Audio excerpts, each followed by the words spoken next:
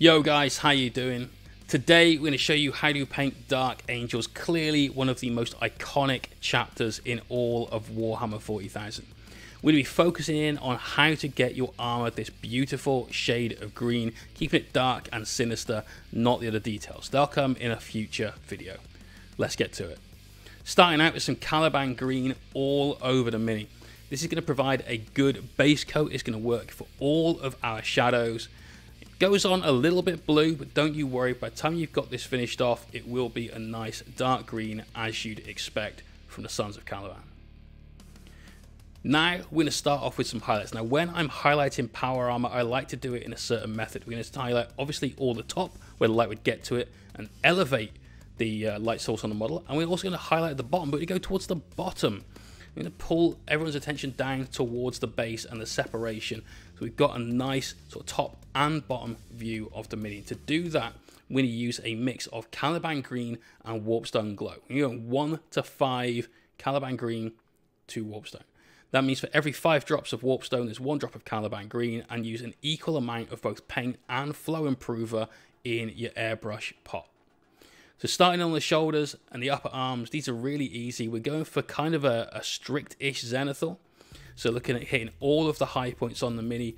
Don't want to do too much, got to keep those shadows in there. You want these guys to look like Dark Angels and not Salamanders. Here, I've tilted the model upside down. I'm using the overspray of the airbrush. I'm spraying past the head just to get to that gorget and get an edge highlight with the airbrush. It's super easy to do, just takes a little bit of pre-planning. Highlight the chest, aim for the bottom of the pecs, and now for the stomach, we're going to pull in a highlight off towards its right-hand side. So we're going to aim in there. That's the more open element of the midsection. It's also going to allow us to have a really nice dynamic highlight in there to just accentuate the movement. Now, I must apologize that during this clip, I accidentally filmed the highlight in with the wrong mini. This is part of a Dark Angels commission I'm working on where we have 30 Dark Angels infantry. And unfortunately, I just grabbed the wrong one, so apologies for that. But all of the techniques that we use here apply to any power armor space marine of any chapter, painting it using my style. So you can see all of the top section of the marine we've highlighted up. Now for the bottom part, we highlight it in on the thigh plate there, towards the bottom of the thigh plate. We're going to carry that highlight pattern on as we go down to the legs. So here we're highlighting the back of the calf and the heel. And these highlights go towards the bottom of the armor panels. Obviously that little ankle protector, that gets highlighted at the top. But by doing this, we end up with a dark area in the middle of the miniature, where there's usually some detail to capture your eye and bring some attention to it anyway. But things like the top of the boot, the bottom of the shin guard, and so on, draw your attention back down to the base. The base is an integral part of your minis. If you do a bad job on the base, it ruins the mini. Let's draw people's eye to the good job we've done. Right here, we're highlighting in up to about halfway up the shin guard there. And we can really embellish our highlight, brighten it up towards the bottom, right where that heel is. And there you go. We've got a nice highlight map all over the miniature there. We've got something that's given us a lot of those shadows, but we want to make those shadows look even darker. To do that, we're going to highlight up another step. We're going to grab ourselves some Necrotite Green from P3 and some Warpstone Glow. Going to mix those two 1 to 1, but in terms of the flow improver element that we add into our airbrush, we're going to go probably just over 1 to 1, maybe sort of 1.5 to 1, 2 to 3 if you want. Highlights in now on the bottom of the armor, same as we did before, keeping them a little bit more restrained. We need that transition. That previous coat of paint, all of those highlights serve to get a smooth gradient on our miniature. We could have gone straight from the Caliban green to this. We'd end up with a very speckly border, and that's one of the reasons why I go so high with the flow improver in this. It really helps to avoid that. I find that Necrotite Green is just a little bit temperamental at times. It can speckle, so thin it down, keep everything easy with your airbrush. Don't put on too much paint at once. You'll get that spider webbing.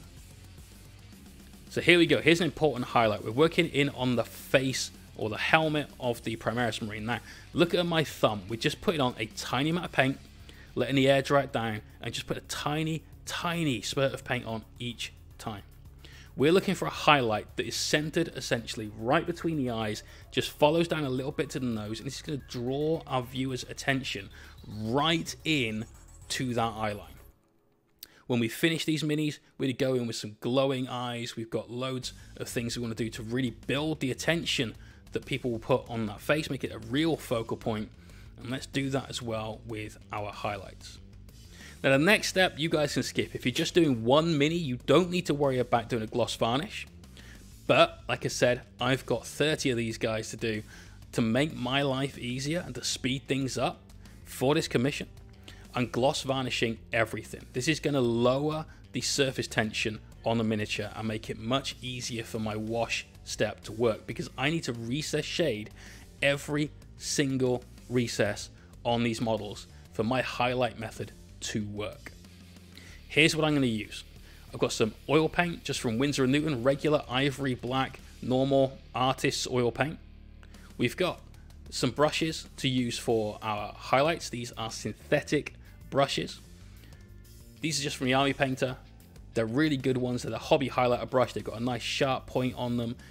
And you've got to use a synthetic brush when using oils, because the thinner will ruin a sable brush. Here's another crappy brush we can use to mix in our pie dish. And we've got some odorless thinner. This stuff can get pretty pongy, so the odorless stuff is the best way to go. Now, like I said, you can use a regular acrylic wash for this. What we're going to do is mix that up with some of that spirit to a nice thin consistency. And while I'm doing that, let me shout out some Patreons. This week we've had Hellstorm Wargaming, Faces and Bases, Lethal Styles, Daniel Konjovic, Andrew Anderson, and William Gross. Thank you very much to every single one of you guys that have signed up on Patreon. I really appreciate it. We've just started doing this full time. I couldn't do it without people like you. Thank you very much. So we're just testing the consistency of our wash here, making sure it just runs into the creases on that dish nice and easy. There's loads you can do with oil washes of different thicknesses. Here we want it super thin just to get right into those recesses for me. And look, you touch the mini with the brush, the oil just flows into that gap. Now, like I said, for my highlight style to work, which is a very minimalist highlight style, we need to hit every single recess on the miniature. This part takes a little less time. In fact, doing it with oils takes a lot less time than doing careful brushed edged highlights. So I'm happy to do all of this because it speeds me up. When you're working on a commission, you kind of got to go fast. If you're batch painting because you want army to do, here's the way. So with the oils, like I said, you just drop it into those recesses and it flows in there super easy. Look at how quickly we filled in those little vents, for instance. You can still paint it on, going around in lines, no issue whatsoever, but the lack of surface tension because of the gloss varnish, coupled with how thin these oils are anyway, really, really helps you out. Look at how quick it is to do the recess shading on this arm. Test it yourselves, guys. If you've got access to some oil paints, have a go at recess shading with a regular acrylic wash, then try this. The difference will be night and day, I promise you. Look at it. So fast. Oh, got to do the hand. Bam. Done. Now also with oils, it doesn't matter if you go outside the lines. One of the benefits of oil paints is their drying time. It is extreme. You have hours to even days before this stuff is dry, depending on how thick it goes on. And there's a load of different tips and tricks I can give you in the future to help you choose which thickness of oil paint you want for your job that you got in hand. We've got that workability, and I'll tell you why it's important in a bit. Coming in here, getting those recesses in the helmet, all those vents. Let's just make sure we've outlined every other part of this dude's helmet. We want all of the shadows in here so that we're keeping it very dark and very moody. And that highlight we put on right in the middle of his forehead is going to really pop out against the rest of the shadows that we've got on the mini. Let's highlight around that mohawk line, tidy up some of that oil. Admittedly, we can pick it up in a minute, and I'll show you that in a second, but let's just not make extra work for ourselves. While it's there, let's use it. And there you have it. All of this mini has been panel lined. Every part of it, job done. We're ready to start cleaning some of this up. We've got a couple of spots here and there. We've gone a little bit too heavy with the oil. All you need is a Q-tip. Now, we've gloss varnished the model. That's giving it extra protection, but don't be too rough with this stuff. Because, you know, just dabbing that on with the Q-tip, it's absorbing some of that oil off the surface. Here, I'm gently, and that's the key there, gently just removing some more of that surface area from the top of the backpack, where the oil just overflowed onto those vents a little bit more than I wanted it to. You can see from the Q-tip, it's just picking up that oil. You can do that all over, everything nice and clean. Those lines are great.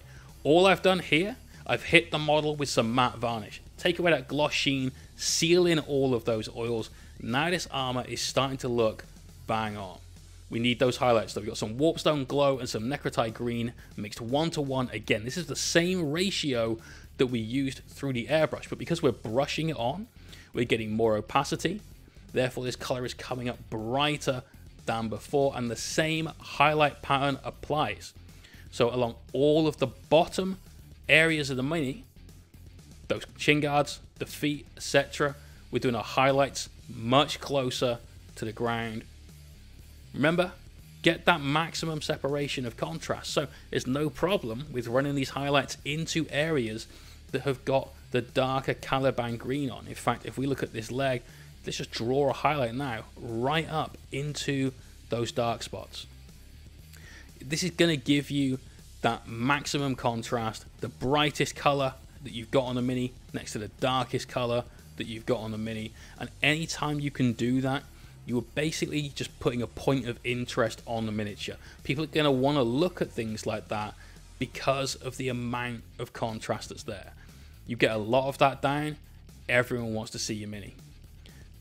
You see here, just highlighting a couple of those light lines along the back of his calf, getting the heel, that little access port, whatever Space Marines have got on their space booties, who knows what they are. But those highlights come in really, really sharp. We're using the side of the brush, using some nice thin paint. Quick tip for you guys, the consistency of your paint for your highlight lines should be thin enough that when you put your brush into the paint, it easily picks up that paint. But not so thin that the brush doesn't pull up too much paint and distend and blow out at the top. This takes some getting used to. Use a wet palette. Always have a little bit of water at the side of your wet palette and sort of use that to sort of mix to taste. Don't taste the paint, obviously, but don't just put a load of water into your paint. Just use it a little at a time to get the consistency you need. You'll get some real sharp edge highlights just like this. Now for the shoulder pad, we need to do a highlight, a dead straight highlight down the inside of the shoulder pad. We're putting this highlight on to help enhance the shape. Almost all the time, highlights go on to emphasize the shape of something, as well as to show the effect of light on it. Notice we are leaving a gap where that oil wash went in, that real nice dark line around the edge of the shoulder pad. That once again is that very dark to very light contrast, and that's going to really help give us some depth that we don't really have on the mini. Remember, that shoulder pad is basically just one smooth surface. There is no divot around the outside there. So we're giving a little optical illusion to our viewers, making it look like that shoulder has got a lot more detail to it than it actually has. For the helmet, don't know why Space Marines have got earmuffs. That's what I always think of those, but get a little line on top of that. Get some lines in on the helmet underneath the lens, and then above it as well for the eyeliner. Now it's really important that when you're painting that little line underneath the lens, you don't paint anything on the lens itself. You must make sure that you're just hitting the helmet at that point, especially if you're looking to do glowing eyes and so on. You need to get a nice sharp line there to help snap that detail into focus. Let's do a couple of quick lines now underneath the vents on the front of his grill. I normally only do the top two. Just helps give me a little bit more separation with everything else that we've got going on there. Apologies, you can't see this one behind the chainsaw, but we're just doing a highlight on that Mohawk style helmet accessory. Gotta love that. And there you go. By the time you've done that, you've got a Space Marine helmet that's looking real in focus. Now for the shoulder pad, we also want to do the shoulder pad trim. I missed this originally. We're just doing a quick couple of lines around the outside, and then the tricky one is just here. We're just getting a small highlight. Keep these very small and keep them very, very thin. Just on the inside part of that trim. Having that double highlight in there just helps to emphasize both edges of that trim.